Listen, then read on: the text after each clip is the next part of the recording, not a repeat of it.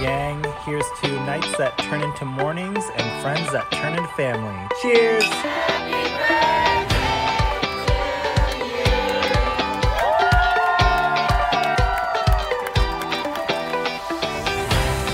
Hello, and welcome to the Friendship IRL podcast. I'm your host, Alex Alexander. My friends, they would tell you I like to ask the hard questions. You know who I am in the group.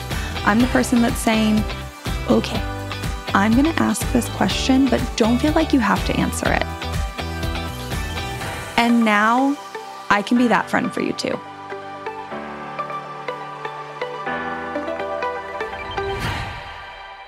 I was at my Toastmasters meeting the other night, and there was a new person there, a guest, who didn't know me very well. But during the meeting, I had mentioned this podcast and the work I do. And this guy came up to me and he said, "So you talk about friendship?" I said, "Yes. And I talk about community and societal messages and breaking down the norms. I talk about the various societal structures that are in place that are making this harder." He said, "Wow, okay." And I said, "Here's the deal. I don't think I can tell you to just go out there and make friends without acknowledging that, yeah, we have created a world in which that's a little harder, where not only are you having to move through your own internal resistance, but you're really having to put in work to go find places to meet those friends. And that is difficult. That is energy. That is work. And so I hope that there's always this mix of why it's worth it, how we do it. And, oh, by the way, yeah, that does feel a little harder than it should feel. But again, it is worth it to do it. Today's episode is an episode where we talk about how we really, and by we, I mean kind of this adult generation, most people don't feel like they were taught the skills to be intentional about friendship and community in their lives, how to make and maintain these connections. And a lot of you come to me and you say, how do I not pass this on? As in, how do my kids not have to deal with this? And my thought process on that, the thing I keep coming back to is, we all start making small changes. We all start deciding this is a priority. We stop acting in the same old ways. We rewrite our own rules of friendship and decide that even though it's not the norm to be this intentional, we're going to do it anyways. Although it's not the norm to stop and say hi to people in our neighborhood, we're going to do it anyways because we don't want to continue this cycle. This cycle is not working. So we are going to act differently in it. Now, in order to do that, I would say that this entire episode is a mix of we need to be intentional. Here are some small examples of how we might do that. And then some acknowledgement of why that feels hard, those systemic things that are happening. And then another example, another avenue of here's how we might start changing our patterns. And then some acknowledgement of why that's hard. And we kind of go through this cycle a few times. And I think that episodes like the one today are super important so that you know that when you feel that little bit of resistance, that isn't just you. We're all feeling that way. But the only way we're going to make any changes is if we acknowledge it and we push through. Let me tell you a little bit about today's guest. Today's guest is Annmarie Beatty. And Annmarie reached out to me because, one, she's just super interested in this topic. But two, we kind of started off talking about her experience as a leader in her local homeschool community. And that notion that kids that are homeschooled aren't getting enough socialization, and how her experience is really the exact opposite because you have to be so intentional about socialization that once you realize that, you actually, again, start rewriting your own rules. Annmarie is, as I mentioned, a mom. She's a therapeutic life coach. She has studied child psychology and child services. She is super involved in leading her local homeschool community. And this was really just, it was a conversation. This wasn't me asking a bunch of questions. You're going to hear me in this episode have some aha moments and connect some things together. Stick with it. Like, I'm not going to lie. It's a lot coming at you in this episode, but stick with it. I think it's a really powerful episode. I think it connects a lot of dots together and might make you realize that the times that you've tried to do something and it feels too hard, that's not just you.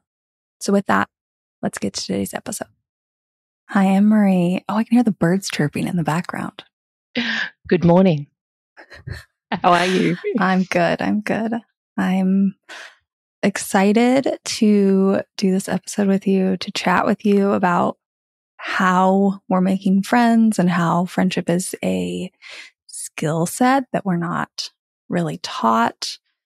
Because the more I talk to people, the more I hear from them that most people don't think of friendship as a skill set or a habit. They just think of it as this thing that happens in their life without much thought of how they've made the friends that they have. It's true. We have this sense of, going through our lives, and we have people come and go. And if you're the type of person that is okay with talking to people, or maybe you've had family that have just had lots of people around, you've never had to have that self-reflection and go, oh, how did I make those friends? Or what can I do to make friends? And yet there's people out there that are on their own, and they may not have friends, or they may at a stage in their life, because something has happened, that their friendship group has gone or they've moved away. And then it's, I don't know what to do. I don't know how. I'm lonely. Yeah. And I don't know. You're recording from Australia. I haven't looked up the stats in Australia, but the US Surgeon General just released. So loneliness has been declared an epidemic in the US. It was officially declared in 2018, and they just kind of re-declared it, like reminded everyone, hey, this is still bad and actually getting worse. And we're now at the point where they say that 1 in 2 adults, so over half of all adults, are commonly experiencing extreme loneliness. That blows my mind. Isn't that staggering? That's sad. It is sad. And upsetting. So I haven't looked up Australia's stats, but I do know that this is an issue that is worldwide. Some cultures less than others, but definitely prevalent here in the US. But we're a generation of the connected. We're all connected, and yet very lonely. Wow. I'm not surprised. I would say it's possibly similar here. I haven't looked at any stats in that regard. I will definitely after this. Wow, is what I can say. Yeah.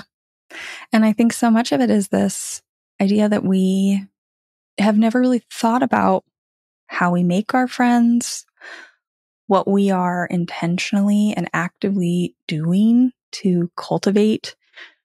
I say friends, but also our community and just like relationships that feel fulfilling in general. And we aren't really taught that that's something we can impact and build for ourselves. So I was so excited when you reached out, because you have kind of a unique perspective being a part of the homeschooling community. A lot of people learn to make friends.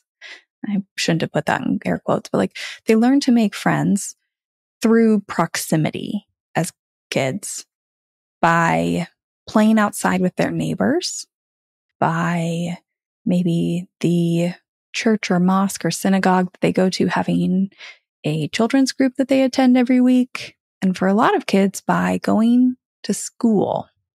And so if you don't go to school, every day, then I think a lot of people assume that you're not getting the same socialization. But you're saying when we talked before and what we're going to talk about today is that it's actually maybe a more empowering experience because you are having to learn the skills and the habits, and you can't just rely on day-to-day proximity of seeing the same people 5 days a week, 9 months a year. Correct. Yeah. Do you want to tell us a little bit about maybe your experience with this, your take? So there's often stereotypes. One of the most amazing ones that keep coming up is, but how will your kids socialize as a homeschooler? And often I will have this conversation when I'm out within society talking to people, and then these people go, but how would your kids socialize? And I will then look at my children and go, they are. You've just had a conversation with them. They're over there borrowing the books. The librarian has taken them over to that section because they've both got very similar tastes and they're exchanging ideas and their best and favourite characters. I said they are actually socialising right now. But in saying that, that is something that my children learnt from me because I would be taking them out and I would talk to people and I intentionally created community. Not everyone has a skill to do that. I realize it's a gift that I have, and this is on that reflection is going, how do I make friends? Because now my children are a bit older, they're a little bit more discerning. So 2 of them are teenagers. And we also went through lockdown for 2 years of being physically distancing from people. So that sort of threw in a spanner that created it was an interruption to their ability to socialize and keep nurturing their friendships because not everyone had the same access to technology as each other. Yep.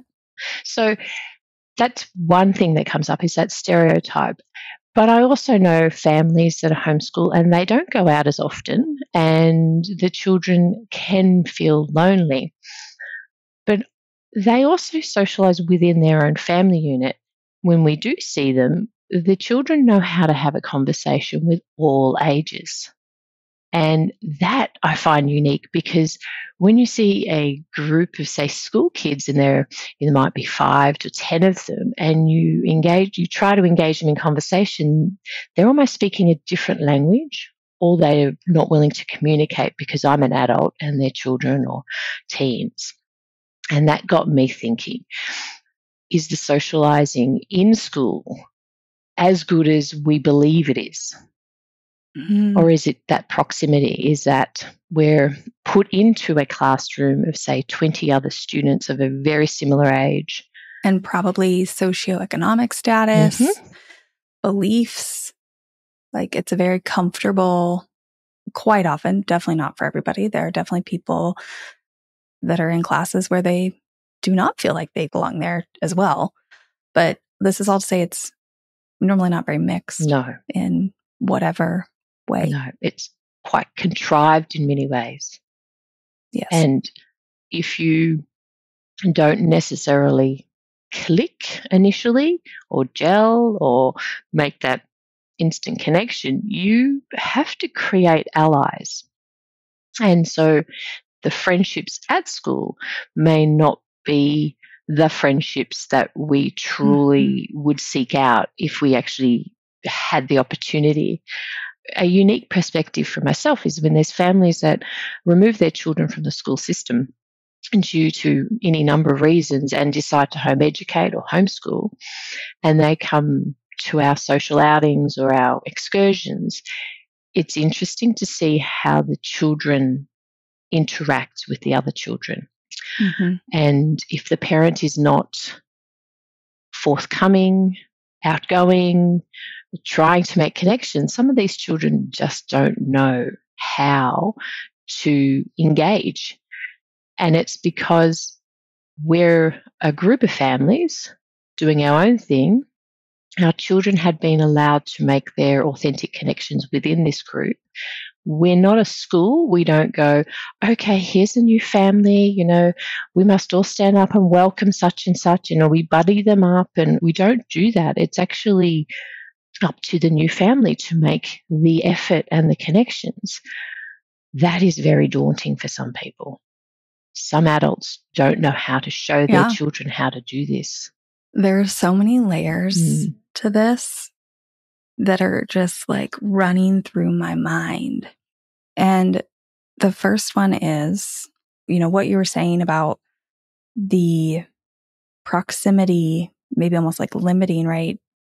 So when kids are born, kids don't really have much control over their socialization.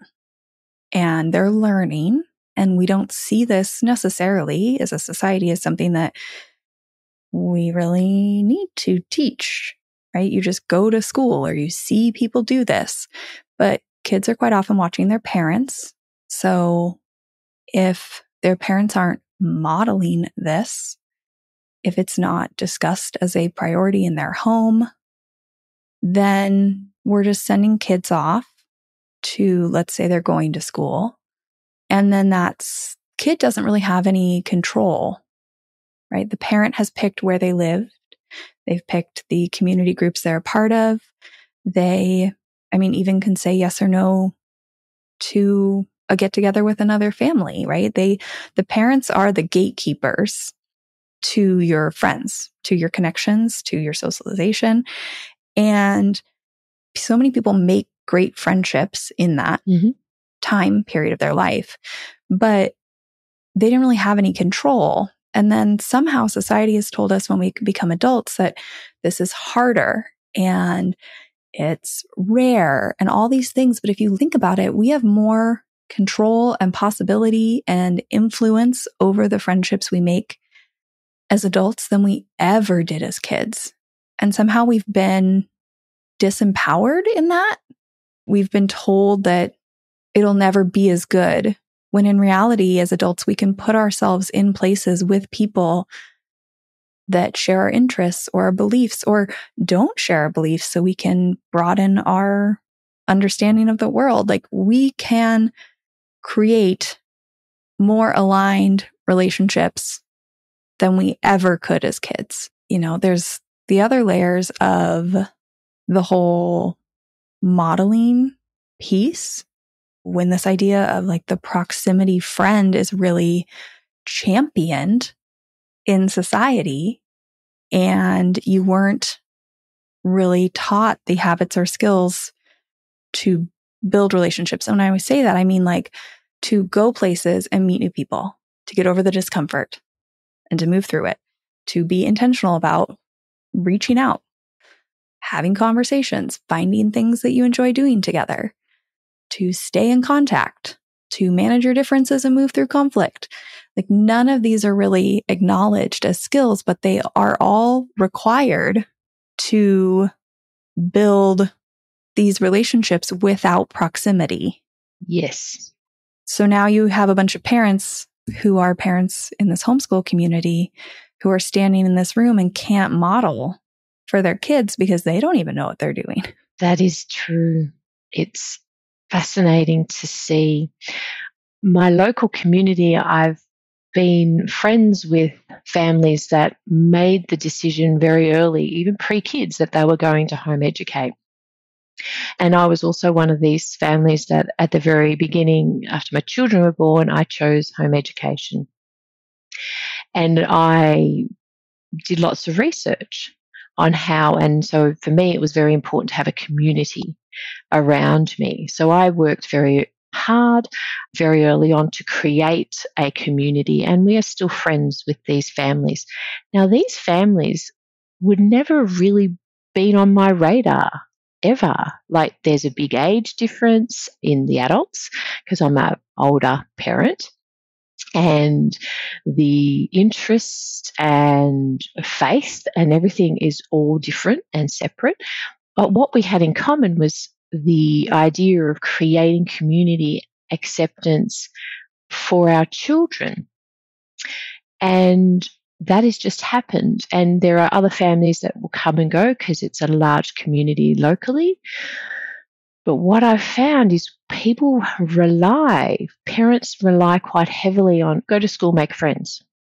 And that's not always the case. And then often the families that then have to remove their children from school because they're that square peg going into a round hole and it's just not suitable, and school is not suitable for so many, that then they're like, oh, you mean I, as the adult, have to make an effort to have my children make friends? It's like, yes, we as a community would like to know, what's your intentions? Like, a little bit about yourself and what are your kids' interests? And that's hard for some families or some adults because they may have just, go to work, get their kids ready for school, maybe take them to one sporting event, and they actually don't necessarily have anybody outside that little bubble. They might have themselves just know a few members of the sporting club, and they may have devotions on the weekend where they go and worship and they'll have that connection. But that's it. They don't know how to communicate or connect for their children's sake. And I then feel quite validated in saying that homeschoolers actually know how to socialize versus you were raised and you were in that school situation. So that power had been taken away so early when we learn so much. Our children are absorbing everything. It's that, they're doing as you're doing, not as you're saying, because they are just constantly modeling. And then they are put into a school situation and they are then modeling one adult in a classroom of kids their same age. So they're not necessarily learning a healthy way to connect because the teacher is the authority and they're not. Interesting. Yeah.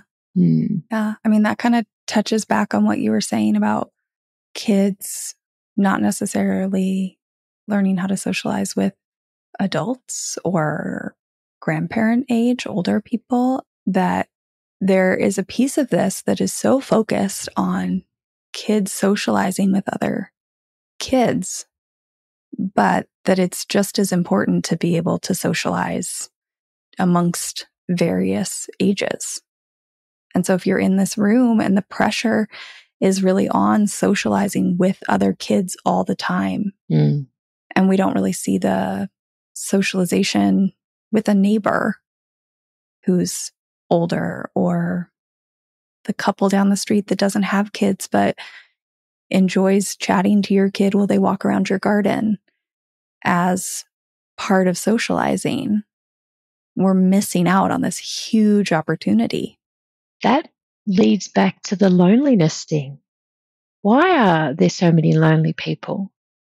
I knew a local doctor, and she had said to me, oh, I know so many elders that are missing their grandchildren because their kids had moved away across the other side of the country or another, other side of the world. And that means there'd be grandkids that are missing their grandparents. Maybe we could set up a club and hire a grandparent. And I just thought, what a wonderful opportunity. Truly, what a wonderful opportunity. Well, when we had chatted last time, you mentioned we call them, preschools. Like preschools, you call them in aged care facilities. In the States, we'd call that maybe a nursing home or elder care facility. And as soon as you said that, I said, oh my gosh, that's genius. These are two populations of people who need care. And they are populations of people with endless amounts of time.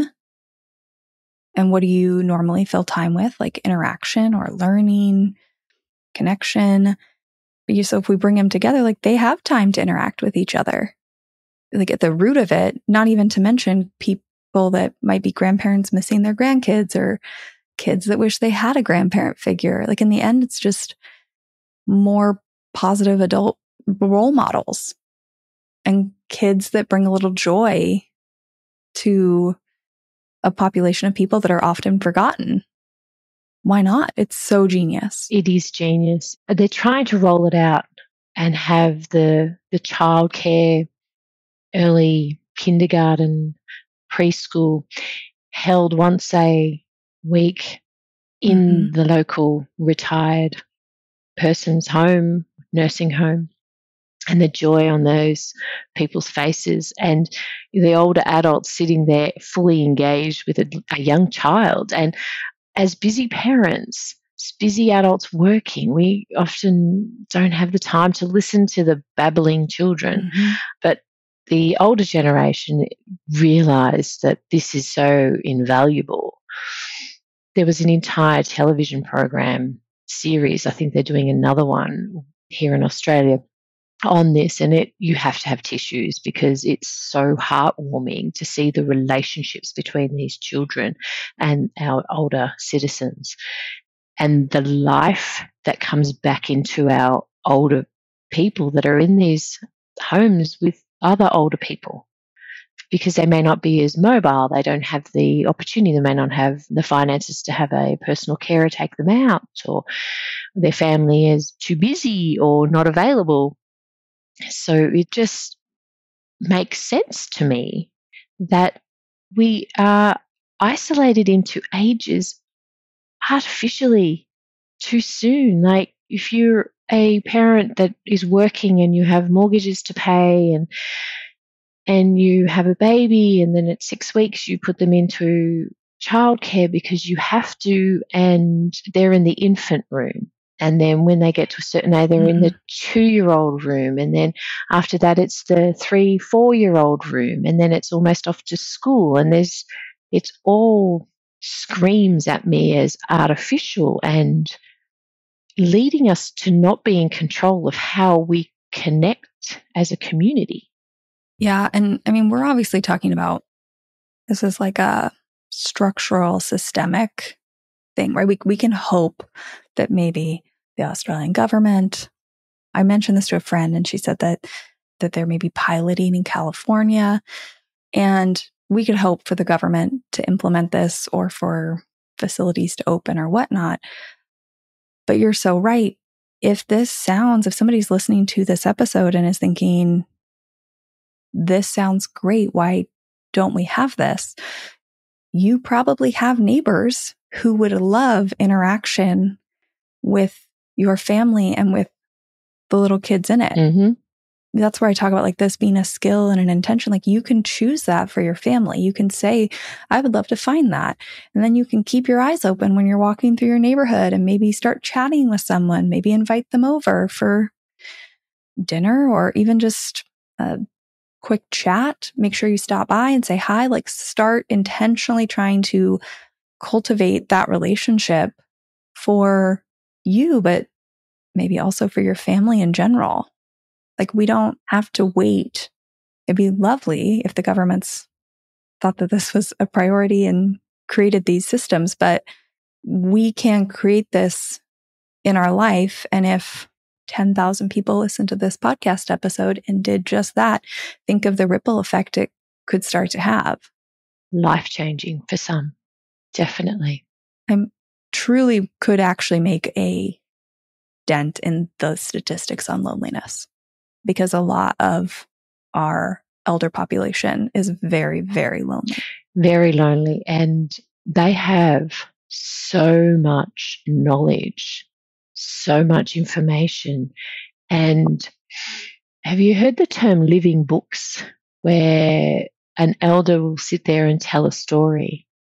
And it's not even just older people. It's been run locally in some of the libraries, where you can go to the library and there will be a variety of people sitting at a table, and there's a couple of chairs, and you can go up and they will tell you stories, their stories. And that would not be difficult to, if you're a member of a local library or a small community and you're thinking, oh, these are great ideas, approach the local library and say, hey, have you heard of this? Is this something we could do? Yeah.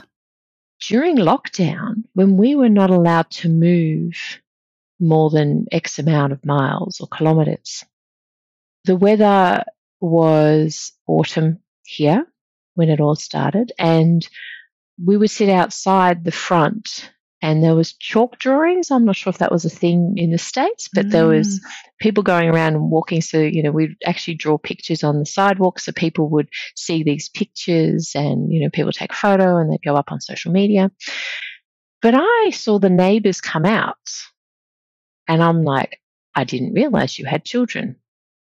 And the communication, even though we weren't allowed to be physically close, we could at least sort of shout across the road. It was like we stopped being busy doing other stuff because we couldn't go anywhere, and we're at home. And home then became our safe place. And then there was people around that you may never have seen. Like, you literally see the car drive out, drive down, and then they'll come back in the evening, and that's it. And it led me to a story my cousin had told me. She lives on a corner block, and she needed the fence redone. And so the fence was pulled down, and her children were quite little. And so she'd be out on her lawn playing, and people would be walking. And it's very difficult to walk a corner and not engage, especially when there's children going, hello. And she now has this amazing community in her block and area because she didn't have a fence for 6 months and had no choice but to interact with these people, and people didn't have a choice but to interact. And that is like, we've got these fences around our homes and our yards, and, anybody wanting to talk to my children must be a threat, or there's so much fear, or we don't have the skill set. We don't realize that we can actually engage in conversation. We don't have to sell our souls just to talk to someone. We can communicate and trust that we will get an inkling of whether they're the type of people we'd like to have another conversation with, and then another, and then maybe a cup of tea. This isn't the first time I have said what I'm about to say, which is making and maintaining friendships in today's day and age is harder. Part of that are structural reasons, as well as just cultural shifts that have happened over the past few decades. And I think that's really important to acknowledge, because if you are ashamed of your friendship situation, if you are frustrated, if you feel like you're putting yourself out there, if you just don't understand why everyone else seems to have it together and you don't, first of all, I hope you've listened to this podcast and you realize you're probably not alone. A lot of people are wishing their social situation was different. But also, it really truly is more difficult because of societal sized choices and issues. So as I listen to this part with Annmarie, and we're talking about, the backyards and being separated, I just want to point out a couple of other episodes you should go listen to. Because again, this is like we're pulling on strings here. We're touching on things, but there are deeper levels you might be interested in listening to. So I would suggest going and listening to episode 38 and 39. They are both about third places. Episode 38 is an episode that I did solo, kind of talking about what is a third place. Episode 39 is with a guest, Nathan Albach, and it was truly an amazing episode. He is so knowledgeable about third places. I mean, I gave him a nearly impossible task when I said, can you please talk about the demise of third places from a structural perspective, which is a lot. It's a lot. And he did a fantastic job giving us what feels like drinking from a fire hose, but it's really kind of an overview. Because of course we could go deeper. So I would listen to both of those. If you're listening to like, yeah, we all have fences and you're nodding your head, go listen to those episodes. The other episode I would suggest is episode 41, which is about this concept called the liking gap. The liking gap, to give you a very brief idea of what it is, the liking gap is if you go and you meet somebody on the street, I mean, really anybody, we're going to say you meet somebody in your local coffee shop and you chat it up for a couple minutes and you walk away. We all assume that the other person did not enjoy the interaction, right? You bothered them. You were weird. It was an awkward conversation. But studies show that if we gave that person an exit poll when they walked away from the coffee shop, they enjoyed it. Our brains are tricking us. And the reason that's important here is because so many of us are walking through our days either assuming that nobody around us wants to talk, hence staying in our houses and being in the backyard and things like that. There is another piece I just want to acknowledge here, which is the decline in social trust. Now, this is something I should do an entire episode on. I am not going to cover it in this little pop-in. But basically, social trust is this kind of generalized trust we move through the world with, where we have the sense of trust to a relatively large circle of unfamiliar people, as in maybe people in your community, versus particularized trust, which is you trusting like some specific people you have a pretty developed relationship with. Some other terms for this are thick and thin trust, which I think I like better because they're just easier to use in a conversation. But for this little aside, I went and pulled some facts. Like I saved so many articles and books and things, and I pulled a couple things off my shelf. I spent about 20 minutes over here kind of digging in to pop in for this aside because I want to get it right. The General Social Survey, which was conducted in 2020, early 2020, documents that social trust has dramatically declined in the US. In the early 1970s, half of the people surveyed said that they trust most people as they move through their day. Half. But in 2020, that figure was down to nearly 1/3. So 33% of people out there are walking through their days with trust. And the reason that's important to acknowledge, and I should do a bigger episode, is because if you don't have social trust, why would you be hanging out in your front yard or walking down the street or striking up a conversation with these people? It's an extra barrier we have to get past. And I want to acknowledge that. I want to acknowledge all three of those because we are doing this episode and I want to bring light to these issues. But simultaneously, if you feel like it's hard, there are stats that back that up. Yeah, there's two things here that come to mind. One is that, right, quite often the first barrier of connection is we all assume that the other people don't want to talk to us, that they probably already have friends or that they're busy or that they're whatever. And I mean, we already covered the fact that 1 in 2 people are extremely lonely. So you got a 50% shot. Also, there are endless studies that show that although we assume nobody wants to talk to us, people actually find so much enjoyment once it starts on both sides. So that holds people back from, let's say, walking through their neighborhood in a time when there isn't a shared experience. Because I think that's a piece of it that happened with the pandemic is the likelihood that somebody was feeling lonely in lockdown was 95%. And so it lowered that barrier. We were more likely to say hi because we figured they would like it too. And so we would do it. So that's one thing. And then, you're bringing up the front yard. I think about this all the time too, right? Everybody wants a really big backyard. They want a backyard with a fence. It's the only place you hang out. If people just sat on their front porch sometimes, you would probably meet so many more of your neighbors. So many more.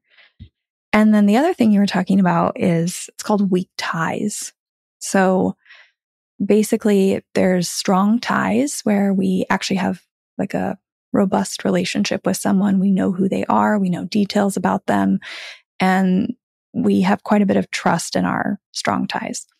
Then there's weak tie relationships, which are basically the people that we see out in the world that we don't really know. And There's a fantastic book called Bowling Alone that basically details, like tries to get to the root of why our weak ties have deteriorated, why we don't trust other people. And there's a variety of factors. But the problem is, it's like the never-ending pattern, the never-ending cycle, right? Because we assume that no one wants to talk to us or that we maybe can't trust them. So we don't talk to them, which then weakens our weak ties more versus putting ourselves out there. Like if we talk to more people and appreciated more simple relationships and the community in general, we would be more likely to invest our energy and trust it. But we don't. We shut ourselves off and it just keeps getting worse and worse and worse and worse, which is why I talk so much about appreciating the simple relationships in our life. There's actually like a root cause of or root reason I do that.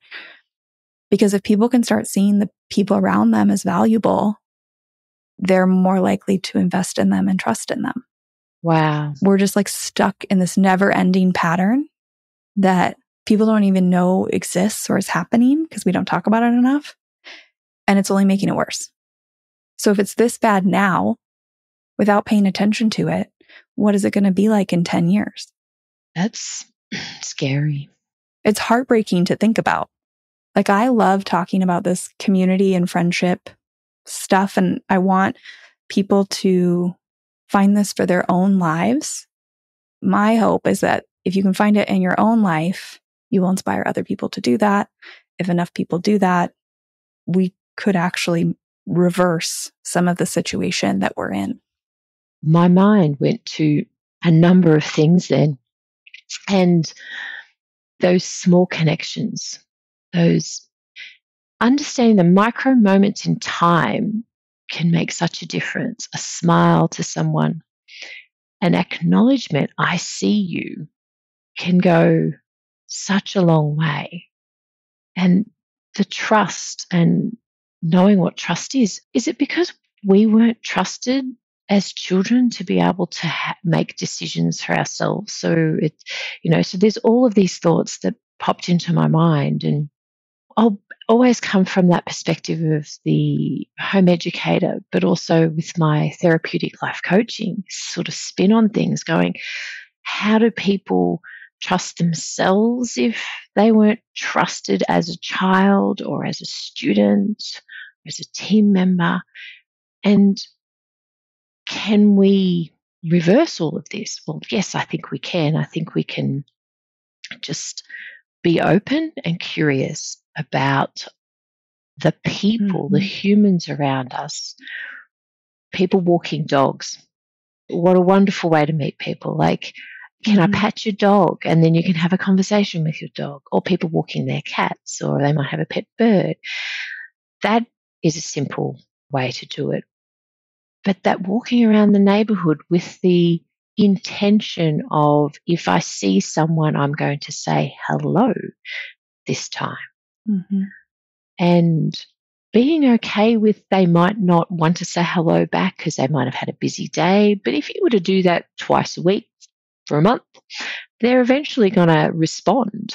It's not stalking or anything, but like if you're going for your daily walk or your exercise and you aim it for that time because that's when they're arriving home from work, or you see them driving past in the car, it's a hello, it's a hello. Or is there something local that is already running, like the men's shed or the women's shed, where people that are retired get together and learn new skills? Again, can you find out whether you can join and maybe introduce your children? Or I'm scared that it will keep going this way, but I don't want it to. I want us to, biologically, we need a tribe, a village, a group around us. That's just how we thrive. Yeah, we're not meant to do this alone. Survival is in community, yes. We can't self-care our way out of this, which is what we're told. It's like, do it alone and do all these things. You ask like why we've gotten here. This is a big question. There are lots of books written about it. But some very tangible things are, if you think about it, I brought up this concept and I'm going to do a whole episode on it, but there's something called third places, which is basically a place you go that is not home and is not work or school, but a place you go where you will consistently see people that you don't have to schedule. You don't have to make an appointment. You just go and assume that people will be there who want to connect.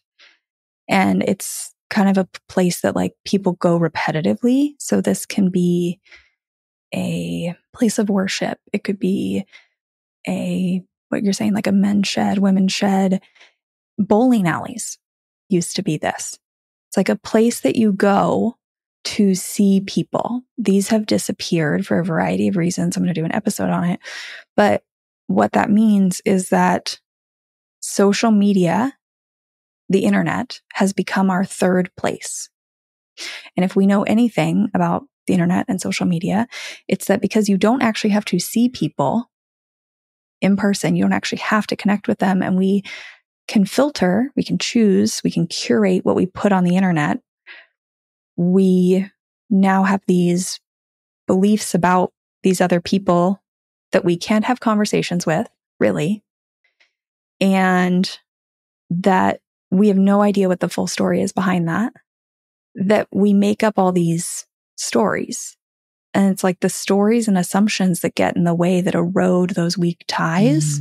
So we aren't really connecting. We aren't hearing people's stories. We don't know much about them. And the more and more that happens, why would you say hello to your neighbor? Like you've probably created a story about them. We're very used to doing this now. You know, you're convinced that everyone that the hello that they say to you could have ill intention behind it because we've just bought in because we don't even know anymore. We don't really seek out to talk to the people around us. We just shut down, assume, and keep going to our next thing. I have made this kind of, I don't know, cheeky statement, slogan, tagline. I've used this before, not necessarily in tons of my marketing materials, but I've said this to people. And that is when people are like, what are you doing here? What is your work? I will say, I am rewriting the rules of friendship. And it's meant to be kind of like, haha, funny.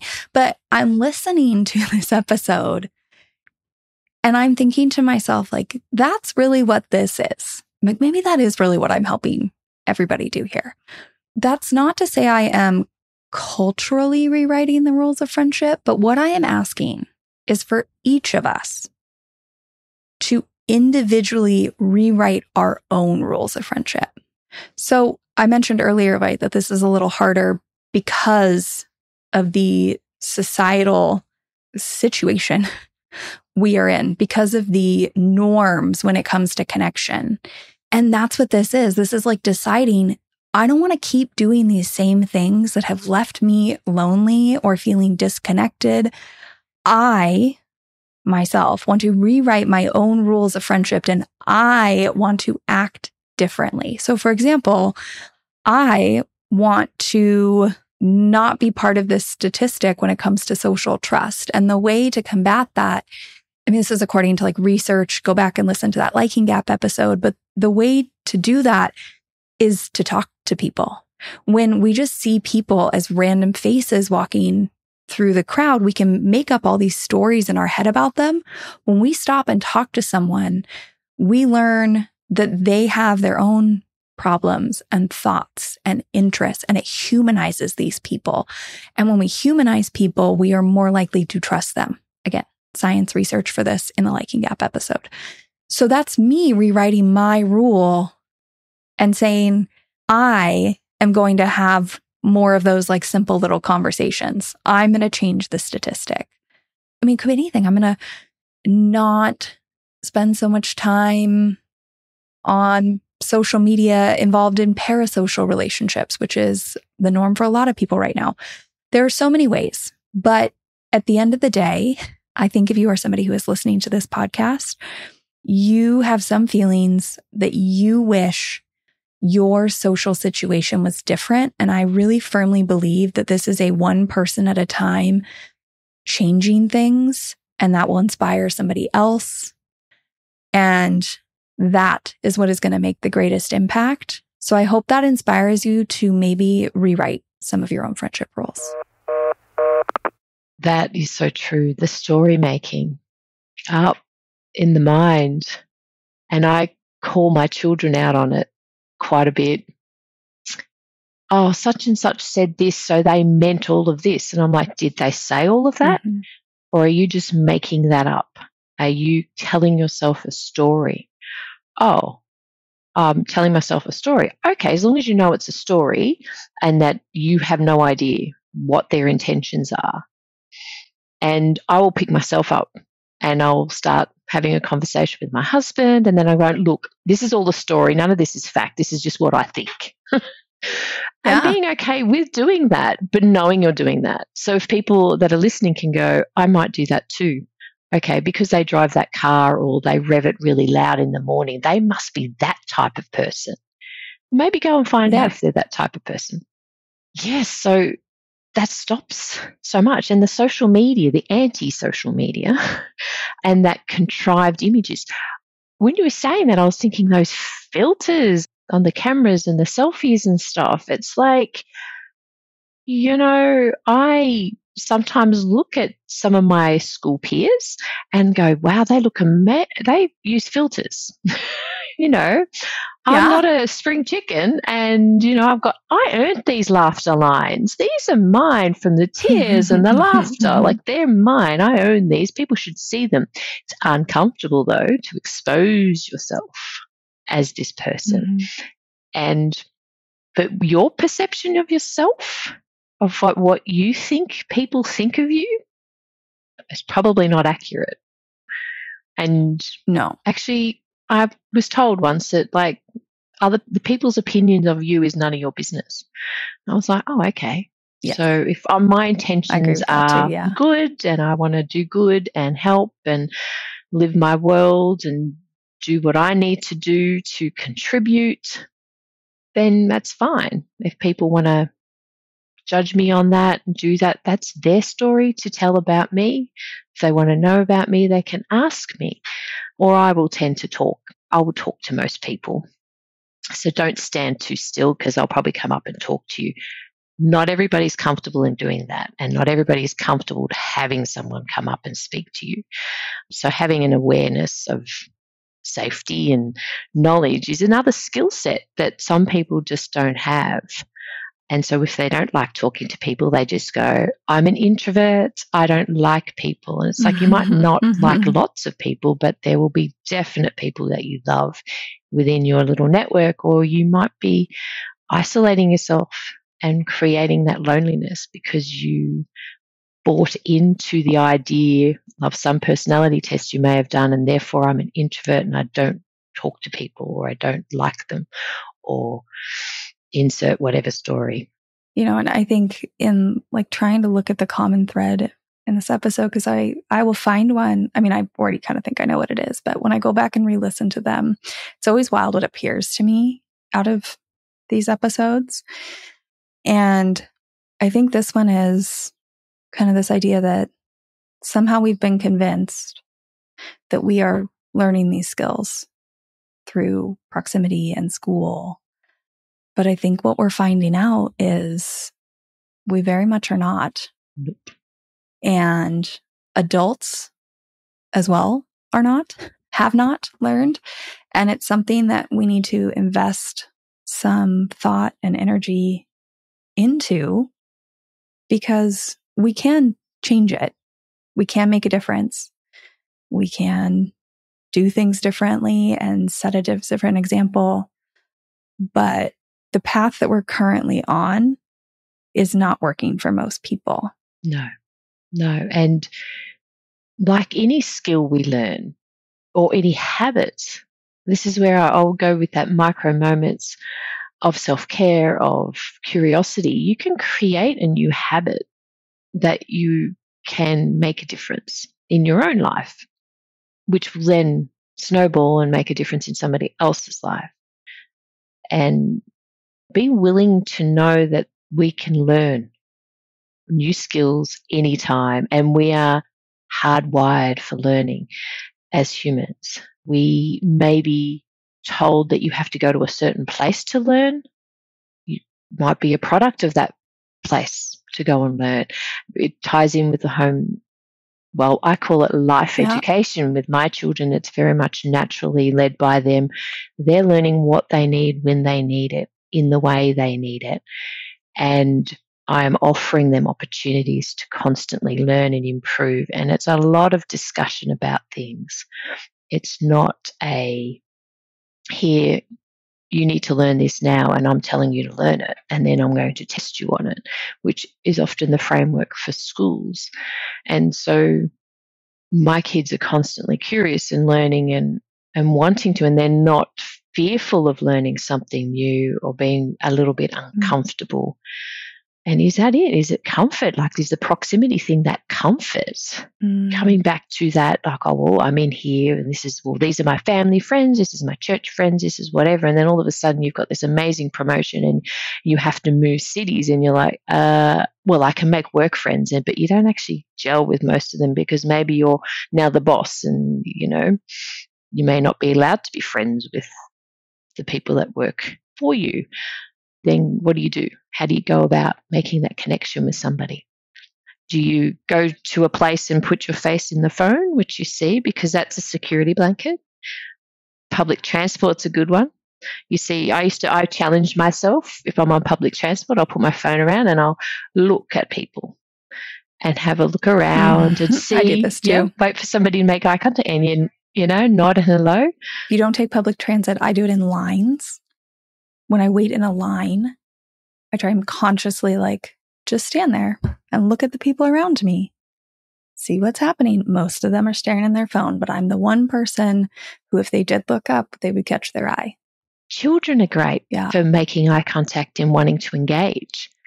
And I love, if you're at a playground or in a line and there's a little one and I will engage because the freedom that a child has, the joy they just get in some amazing things, I'll go, I'm going to be a child right now. I'm going to engage and allow myself that moment. And it's sad because some people find children annoying. They need to be locked away and they're exhausting and it's like, that's sad. Oh, I could go on so many different pathways. But I think I get where you're going with this. Kind of like children are this theme comes up a lot in this podcast. Like, children are very free. You put children in a room together, they will make friends. A lot of adults come on here and want to talk about how we're modeling this for kids. And it's like the beginning part, the just interacting, kids are fine with that. It is the choosing the intention and almost it's like valuing connection and community so that they keep acting that way, so that they keep initiating and talking and engaging and playing and throughout their life. But somehow that gets squashed at a certain age. It is there in all of us. And somehow it gets ruined. It gets challenged, it gets shut down because it's not suitable right now. That's not suitable behavior or any other made up rule that we have. Yeah, it's like the comfort thing, right? It's more comfortable to stay in the box and follow the pattern and do what you are supposed to do. But that has taken away the play and the childlike and the connection. So is that really more comfortable? Because it's probably not. 1 in 2 adults are lonely. That's not comfortable. I say this thing all the time, the shoulds of society are just as hard as getting rid of the shoulds. You're suffering by doing the should if it doesn't feel right to you. And you're equally dealing with the pushback from the people around you if you forego. Pick your hard. They're both hard. And I don't judge you for either one, but your outcome, what is your outcome going to be with each one? Because they're both hard. One is not easier than the other. It just feels easier because it's comfortable, because it's what you have seen and learned to do. And staying in your cocoon of potential loneliness is more comfortable than maybe putting yourself out there. But I can say by putting yourself out there, you may have the opportunity to connect with another person that is in the same situation. And it could be just a coffee at the coffee shop. Do you mind if I sit down with you? Do not have to have a massively engaged conversation. It could be literally sitting there reading the paper together. The paper. Who has the paper nowadays? Like, is it not online now? But, people do. There'll be magazines in coffee shops. Yeah, that is, making an intentional effort to make connections and be okay that they may not be that in-depth friendship. It might just be that little, hi, how are you? And that might be all that's needed for yourself, for them, but you don't have to worry about that. It's just reaching out and being curious and childlike. Have you ever seen that when well, for me, my kids, when they were little, would come running off the playground and go, I made a new best friend. I'm like, oh, that's great. What's their name? I don't know, but that's their dad over there. Can you go and talk to him? Okay, I would make the effort and go, hi, isn't it amazing how children can make connections so quickly?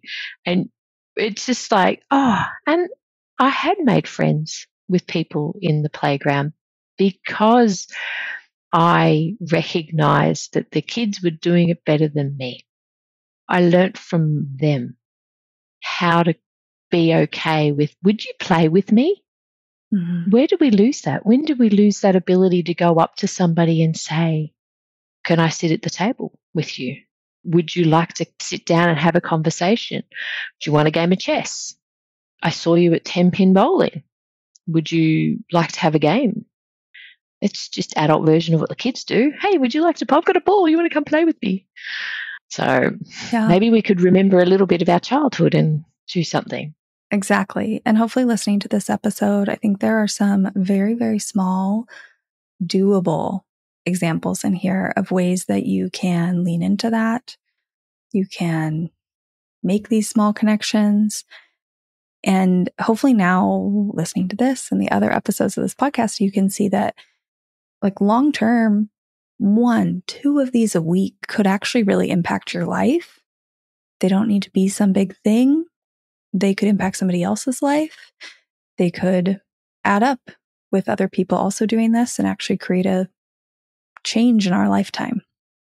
So don't get too overwhelmed by the, big end goal of like reversing this or completely changing your life. Like just try and do a couple small things because they do add up over time.